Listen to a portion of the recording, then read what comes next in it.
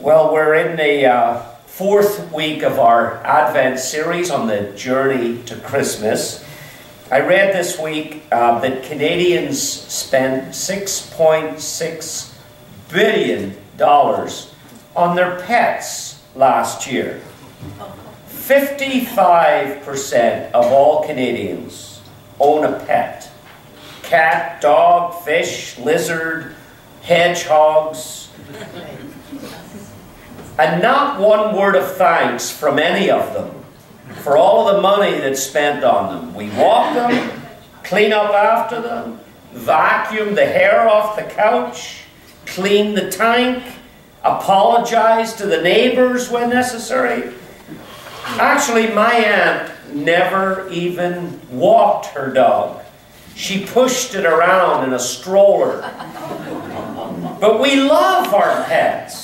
In fact, some people love their pets more than they love people.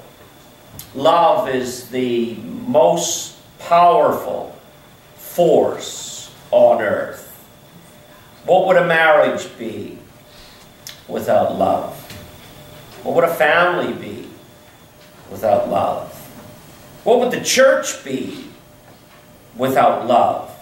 The Apostle Paul said in 1 Corinthians 13, without love, I'm nothing, I gain nothing, I'm an empty shell, he says, without love.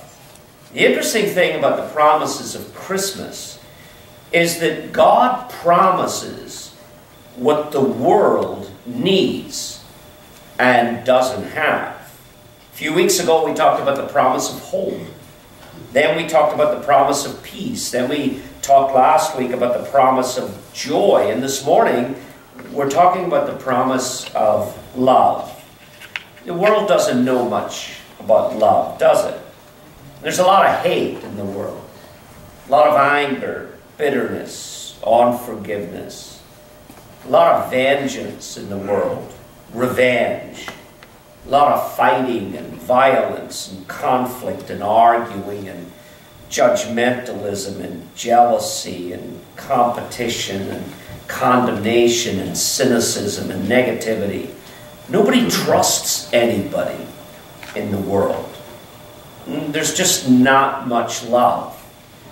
James boils down the cause of all fights, all conflicts, all wars to just one thing in James chapter 4 verse 1. He asks a question. What causes quarrels? What causes fights among you? Then he answers his own questions. Is it not this, that your passions are at war within you?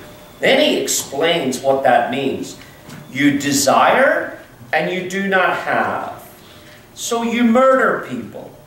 You covet, and you cannot obtain, so you fight and quarrel. There's the causes of all quarrels and all conflicts. Somebody wants something and can't get it. You desire, and you do not have. You covet, and you cannot obtain. Somebody wants something and is demanding something, and they can't get it. Love is the opposite of desiring and coveting and demanding and craving for self-interest. Here's what love is. Love gives up demanding for self and gives out of interest for another person. A lot of families with no love. A lot of marriages, unfortunately, with no love. Churches, sometimes, have no love.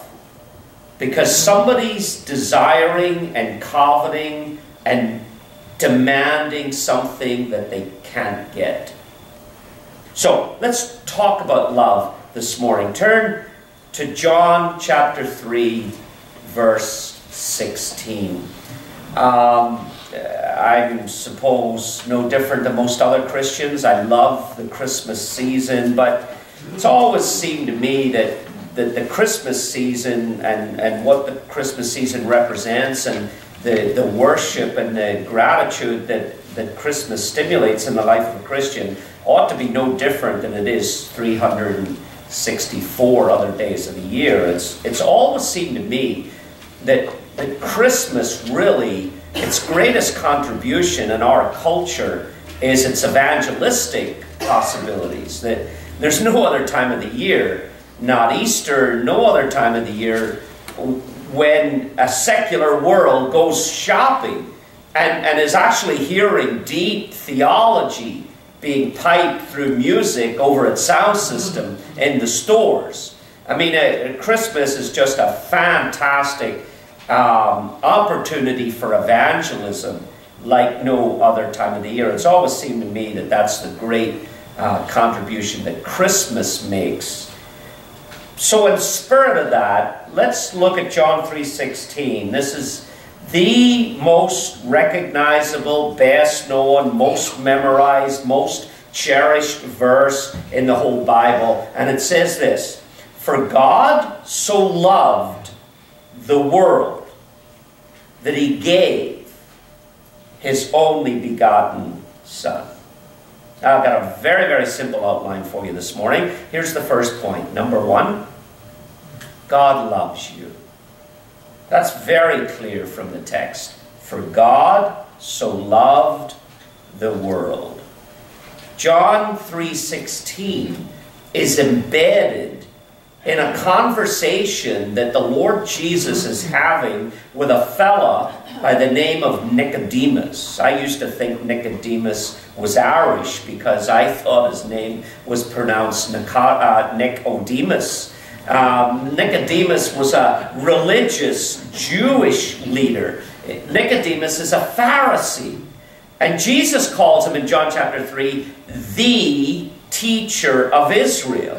So he's a leader of leaders, a teacher of teachers. And when he hears Jesus say, "For God so loved the world," Nicodemus would have been shell-shocked to hear that, stunned. The tectonic plates of Nicodemus's life would have shifted right here, because Nicodemus is a racist. Actually, first, he's a hypocrite, because Jesus called all the Pharisees hypocrites, because the Pharisees thought the Jewish people were the elite people group of the world, the superior race, the only race worthy of going to heaven. The Jewish people of that day hated Gentiles, Samaritans. At least the Pharisee spiritual religious elite did. They hated the foreign nations all around them. They hated the Romans who were living among them. And Nicodemus hated the world because he thought God hated the world. And here, for the first time in his life, he's being informed that that's not true. God loves humanity. He loves all humanity. For God so loved the world. God loves every continent. God loves every nation. God loves every city. God loves every people group in the world. The reason that God sent his Son into an evil, dark world that first Christmas, and offers joy and peace and hope and the promise of heaven forever, is because God actually loves the world. For God so loved the world. Now, God's love shows up across the world in common grace. All of us see it all the time. For example, Jesus said the gospel will be preached all over the world before Jesus returns. And that was said, remember, at a time when traveling from Jerusalem to Galilee in the northern part of Israel, a distance of about 60 miles, happened on horseback or donkey, and it took a couple of days. Today, the gospel beams by satellite all over the globe. I remember in the 1990s, the first time a Billy Graham crusade was linked by satellite to host facilities all over the world, and the gospel for the first time was literally preached simultaneously all over the world. The Bible says that the rain falls on the just and the unjust. The sun rises on the just and the unjust. That's God's common grace. Another example is the very ability to experience love. That's an expression of God's common grace. People fall in love and they enjoy that experience of falling in love. Not only believers fall in love, unbelievers obviously fall in love too. Unbelievers love their children and experience that love. People love the beauties of life and art and music and the majesty of the Rocky Mountains and waterfalls, glaciers, caves and grass and flowers and trees. Those are all evidence that God has a general love for all humanity. But beyond common grace, there is a special love that God has for his own children in the world. And they're all over the world. In fact, heaven is populated by people from every tongue, tribe, nation, and ethnicity, not just Israel. God loves you.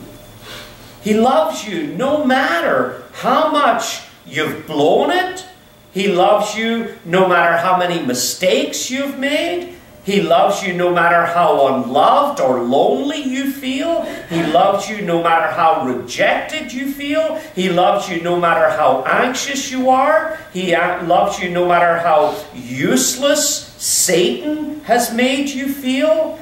This is the most liberating news in the world for somebody who's been beaten down by life, who's been rejected or left behind, who's been used, misused, or abused. God loves you. I love that old hymn, the love of God, how rich and pure, how measureless and strong. It doesn't get any simpler or plainer than that. And it also does not get any more profound than that. For God so loved the world. God loves you. Here's a second simple point I want to draw to your attention.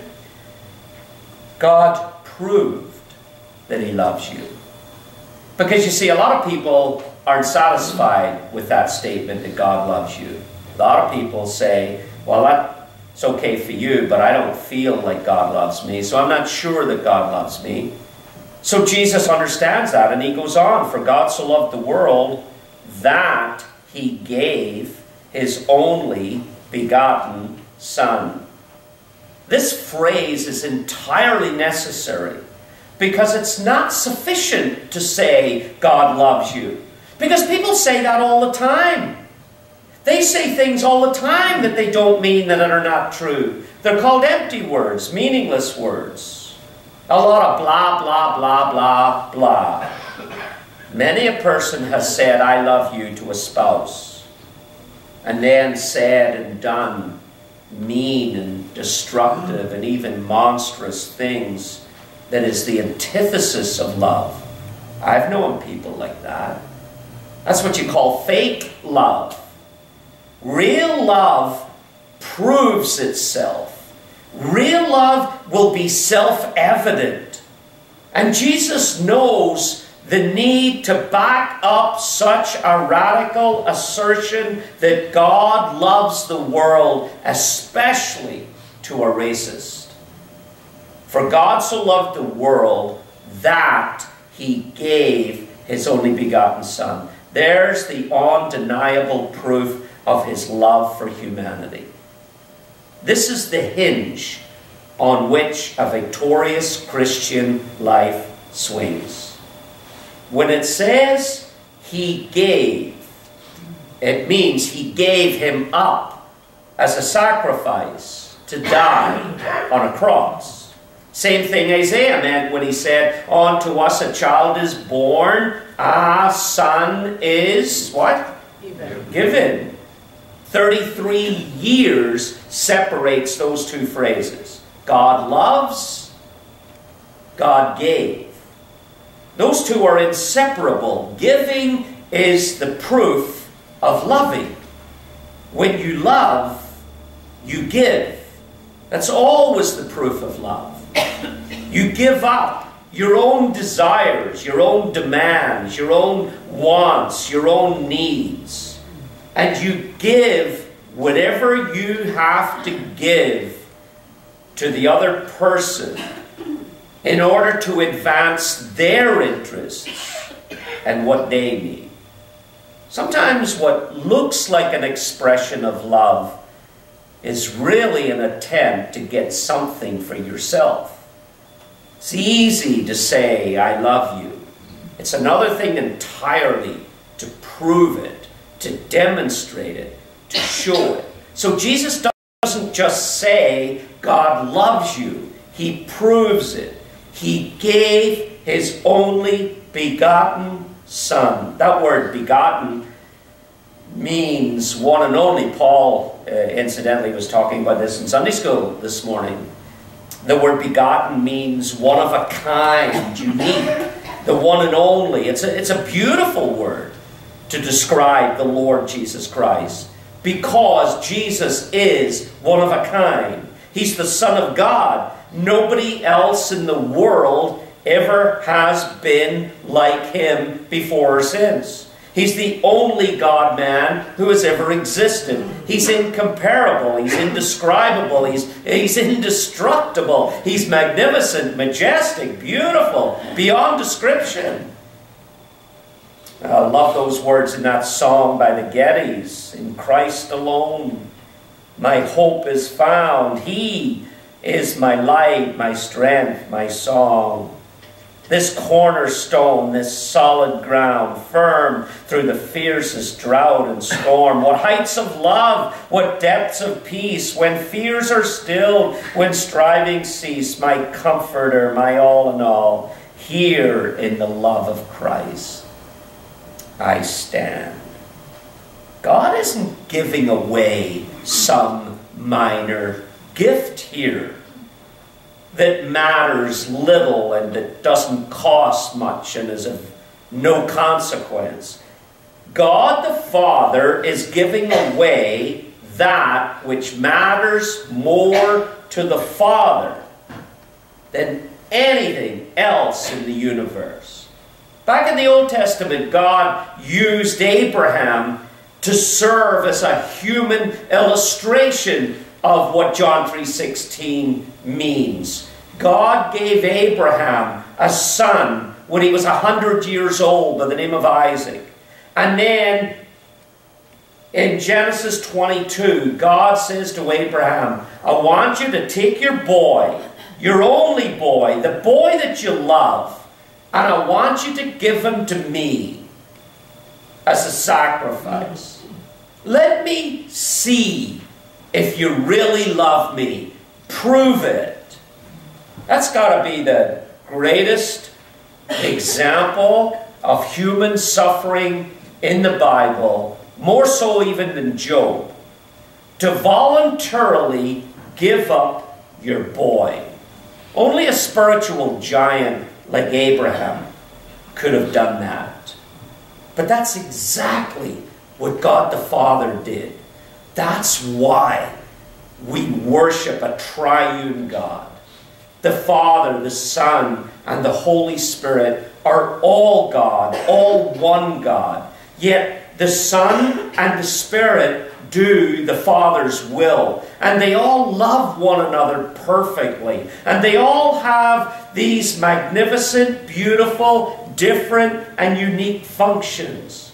It's the Father's wrath that needs to be satisfied. It's the Son who pays the penalty to satisfy the Father's wrath. And it's the Spirit who takes up residence inside every believer, strengthening and equipping and providing the love, joy, and peace of the fruit of the Spirit. God proves that He loves you.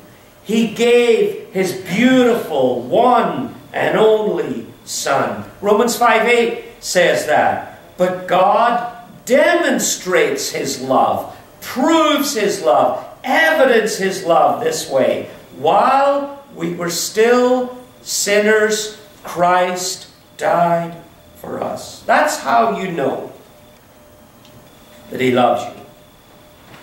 You don't ever need to question ever again whether God loves you.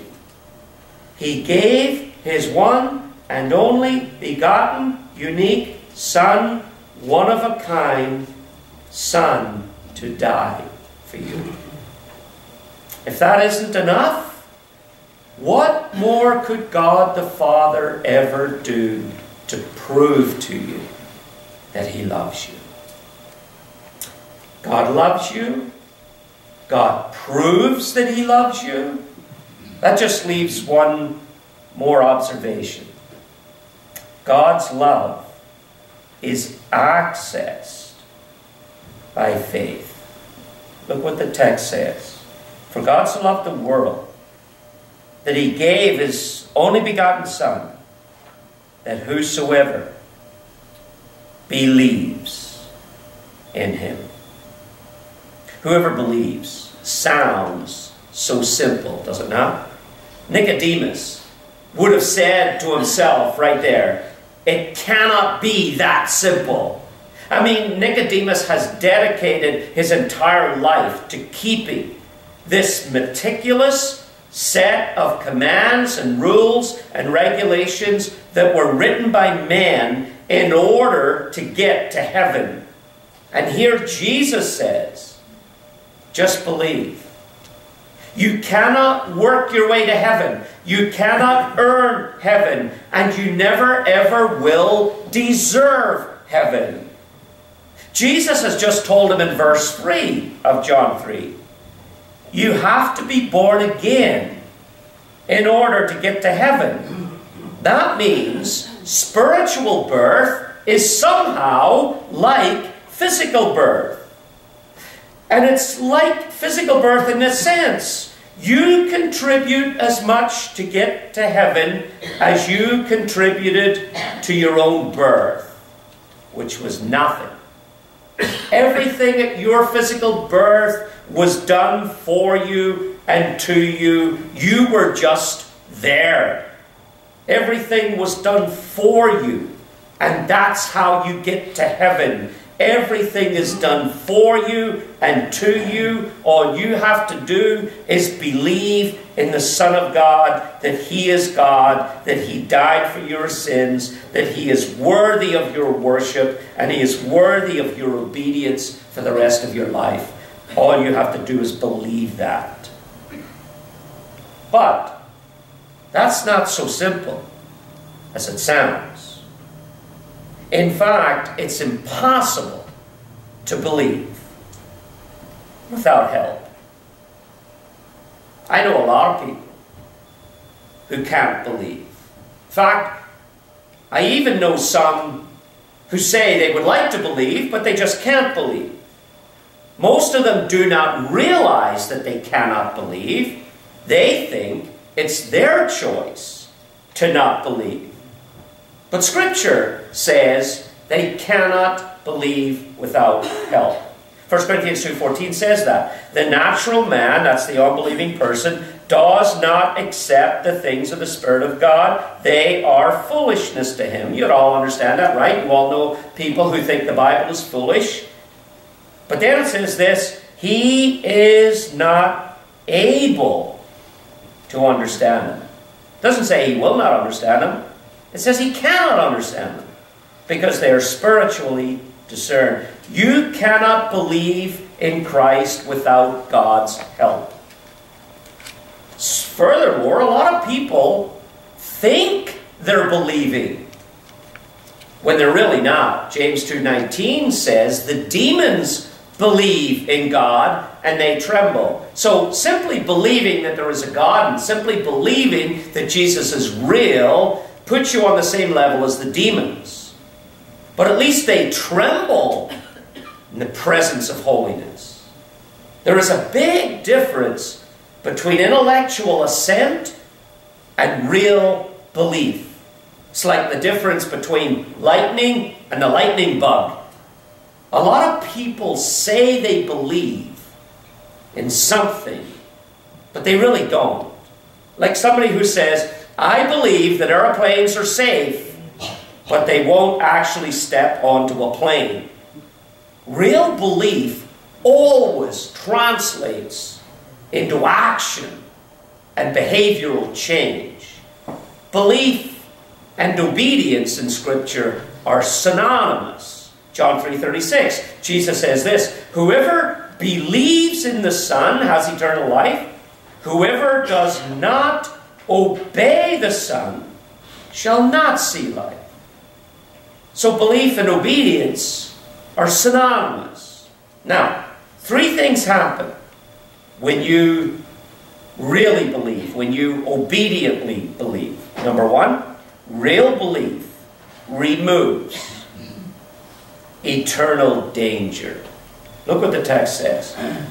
Whosoever believes in him shall not perish. The Bible says that all of us have sinned. And the wages of sin is death. Physical death and eternal death. And everybody who sins and doesn't get that sin dealt with is destined to an eternity in hell and outer darkness, a place of relational isolation. I've had people tell me many times over the years, I want to go to hell because all my friends are there. And I say to them, that may be true, but you'll never know.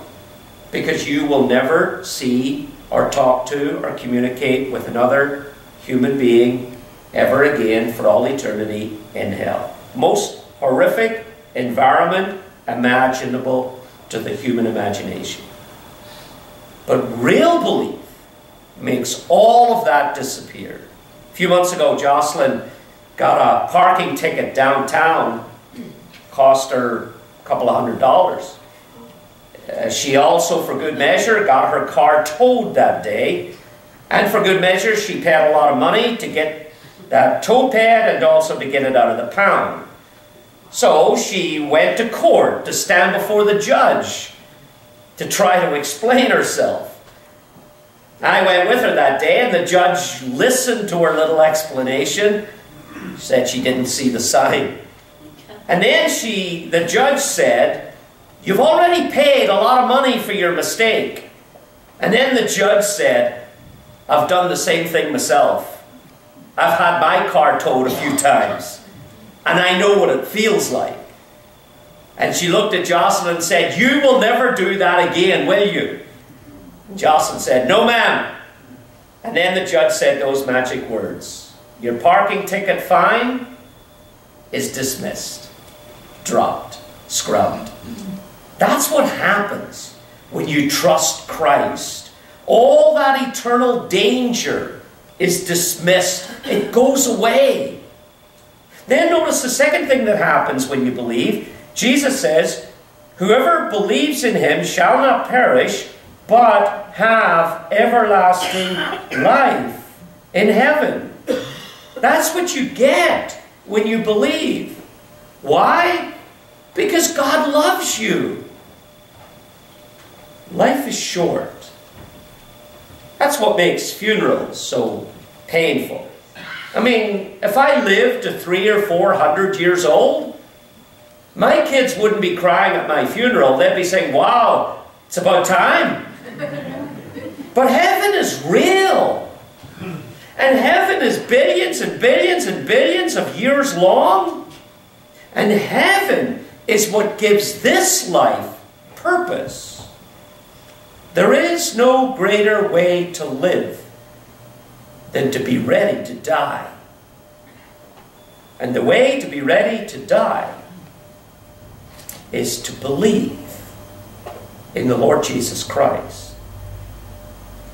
There's a third thing that happens when you die, when you believe.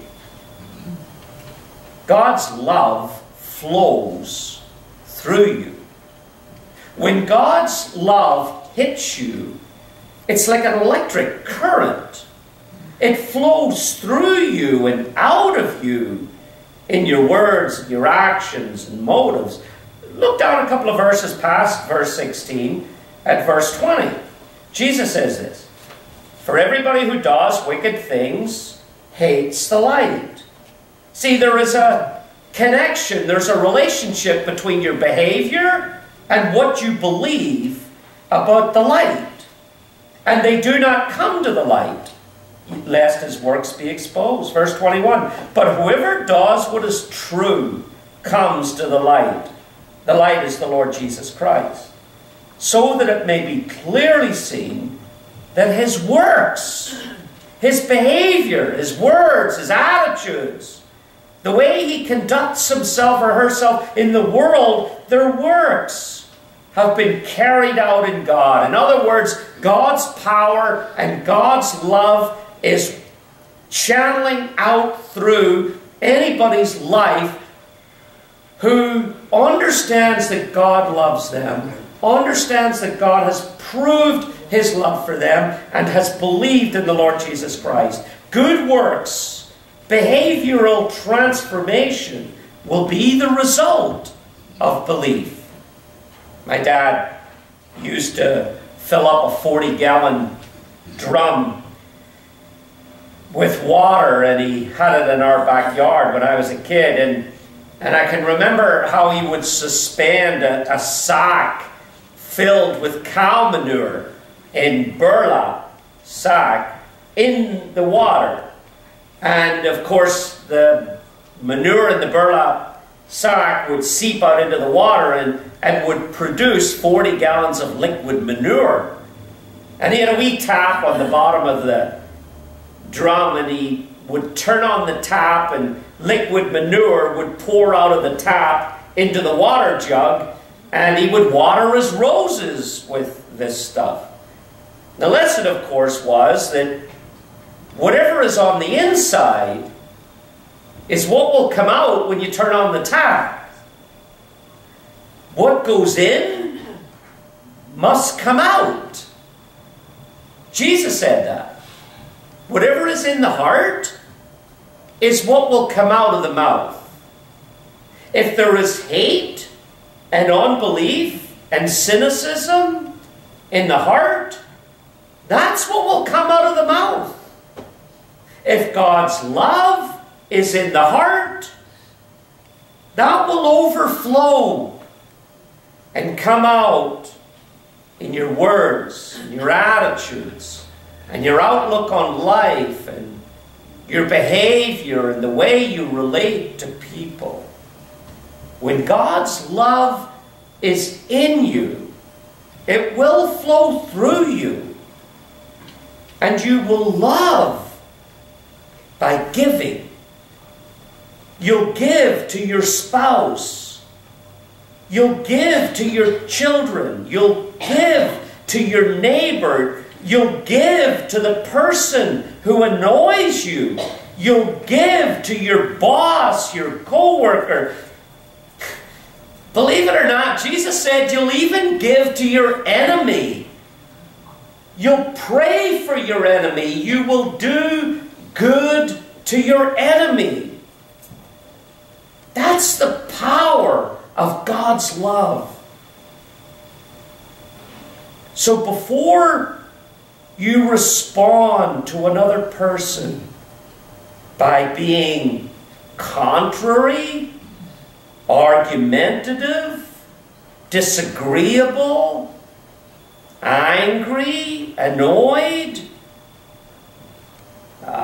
negative, ask yourself this one question. Am I being loving? Am I doing what is best for the other person?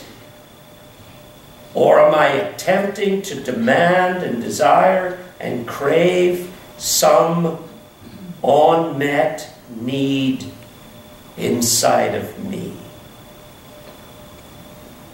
This Christmas, if you don't know the love of God, what greater way to process this Christmas than to ask God to help you to believe in Christ, to believe that He loves you, to believe that He proved His love for you. I promise you this, there is no greater way to process Christmas than to discover the love of God for your life. Let's pray. Father, thank you for your great love for the world. Thank you for your great love for all humanity. Lord, this old world of ours is full of hate and evil and desperately needs love. Thank you for giving the Lord Jesus Christ to die for us. What great love. Thank you for giving us faith to believe. Thank you for taking away the danger of hell and for giving us heaven. Help us to let your love flow through us to those who need our love. Lord, if there is someone here today who does not know Christ, give them faith to believe, please. Give them faith to reach out to you today. That Christmas of 2017, that they may discover the love of God in Christ Jesus our Lord. In Christ's name we pray. Amen.